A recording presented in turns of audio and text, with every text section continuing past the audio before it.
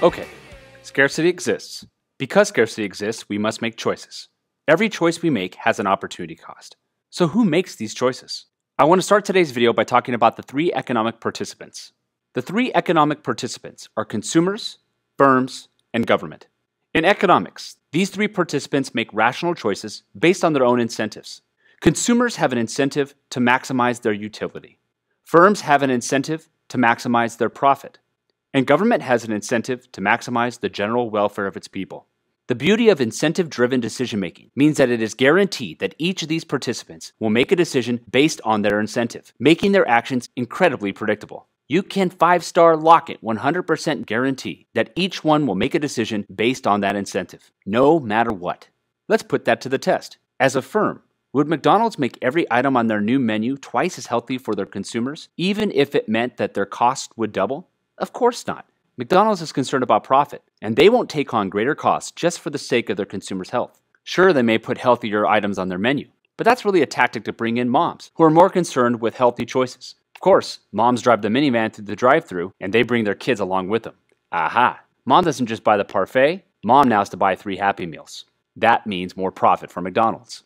The same thing with consumers. We all know rainbow sandals. They look awesome, they're incredibly comfortable. But the big draw about rainbow sandals is that they're incredibly durable. They last forever. So, as a consumer, would you continue to pay the market price for a pair of rainbow sandals, even if they fell apart only after 1 month of use? Of course not. You're going to make a decision that meets your needs and wants the best. And you're only going to pay for rainbow sandals at retail price if they last as long as advertised. No dice! Let's take a closer look at the incentive-based decision-making of consumers. Consumers have to make decisions because they have needs. A need is a basic requirement for survival without which you cannot live. We're talking food and water. Quite literally, if you go without a need for too long a period of time, you will die. Consumers also have wants. Wants are anything else that you desire that is unnecessary for survival. It doesn't matter how much you want it. If you could go without it and still survive, it is a want and not a need. Consumers are constantly motivated to satisfy all their needs and as many wants as possible. The satisfaction of wants and needs is called utility. So how do consumers maximize their utility? They purchase goods, which are physical objects that satisfy needs and wants, and services, which are actions or activities that satisfy those needs and wants. An example of a good is your iPhone. An example of a service is getting your iPhone checked out at the Apple Store or at the Genius Bar. Either way, goods and services do satisfy fundamental needs and wants of consumers. Together, goods and services can be called economic goods. And economic goods are demanded and purchased by consumers in markets. We'll talk a little bit more about demand and markets in a later lecture. Now let's take a look at the incentive-based decision-making of firms. In seeking to maximize profit, firms need to purchase inputs. Inputs are resources or raw materials used by firms to produce products. In economics, inputs can also be called factors of production. During the production process, firms will take these inputs and make output. Output are the final goods and services produced by firms for profit. They're the economic goods that we just defined. And in economics, we can also call output products. In order to produce output, firms must first take on costs. Costs are the combined wages paid by firms in order to purchase inputs with which they produce economic goods. Once the goods are produced, firms will turn around and supply or sell those products in a market. When they sell those products, they gain revenue. Revenue is the price paid to the firm per units of output sold. Quite literally, it's price times quantity. If you buy 2 pairs of jeans at $50 each, the firm gains $100 of revenue. When the costs of acquiring raw materials are greater than the revenue gained by the firm takes losses. However, when revenue is greater than costs, this is when the firm earns profits. So the motivation of firms in the market is to keep costs as low as possible and revenue as high as possible. This can guarantee profit maximization. So how do consumers, firms, and governments go about making their decisions? They will use marginal analysis. Marginal is a word that actually means each additional. When making decisions, the three economic participants consider marginal costs versus marginal benefit. And the marginal benefit for each participant is based on their incentive. For example, the marginal benefit for consumers is marginal utility, or the amount of satisfaction that they will receive from each additional unit consumed. The marginal benefit for firms is marginal revenue, or the amount of revenue they will gain with each additional unit sold. The marginal benefit for government is marginal social benefit, or the benefit to the citizenry with each additional unit produced. For each of the three economic participants, the marginal costs of their decisions are economic costs. Economic costs include explicit costs. Explicit costs are easily accounted out-of-pocket costs of any decision. In other words, they're monetary costs. But economic costs also include implicit costs. Implicit costs are the opportunity costs or foregone benefits of a decision that are non-monetary. So the decision to consume or produce each additional unit has both explicit and implicit costs that combined are known as economic costs. For consumers, firms, and government, there's a very simple rule when deciding whether or not to consume or produce the next item. With every marginal choice, if the marginal benefit is greater than or equal to the marginal cost, then the choice will be yes. If the marginal cost becomes greater than the marginal benefit, the choice will be no. Let's do some practice with each of the three economic participants. Let's first look at consumers. With the information provided in this function, as a consumer, how many cups of Starbucks coffee will you buy?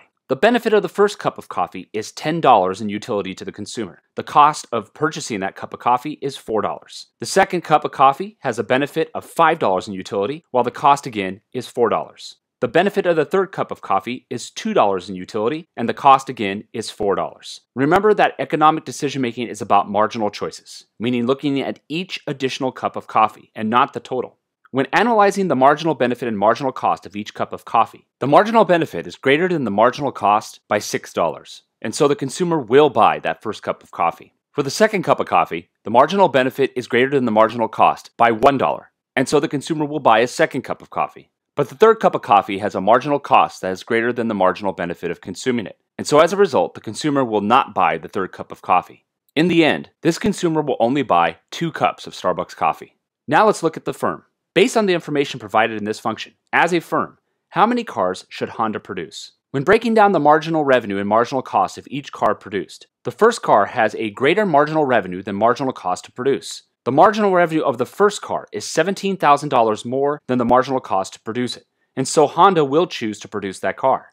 They will also choose to produce a second car, because again, the marginal revenue is greater than the marginal cost. The third car will also be produced because the marginal revenue is greater than the marginal cost. But what about the fourth car? With a marginal revenue of $18,000 to be gained and a marginal cost of $18,000 to produce it, we have marginal revenue equaling marginal cost. Without taking a loss in this situation, Honda will choose to produce that car. While they may not gain, they will not lose, and this ensures that they are maximizing profit to the very last penny. The fifth and sixth car has a marginal cost to produce that is greater than the marginal revenue that will be gained, and so Honda will not produce either car. So the answer to this question is that Honda will produce 4 cars. Lastly, let's take a look at government. Government provides goods that the private market will not provide because there is no profit in providing it. This scenario uses the examples of fire stations.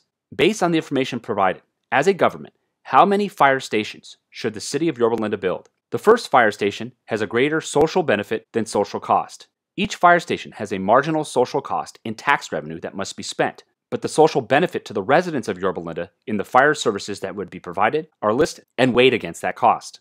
The first fire station has a greater social benefit than social cost, and therefore, it will be produced. The second fire station also has a greater social benefit than social cost, and therefore, it will be produced. And so does the third, the fourth, and the fifth.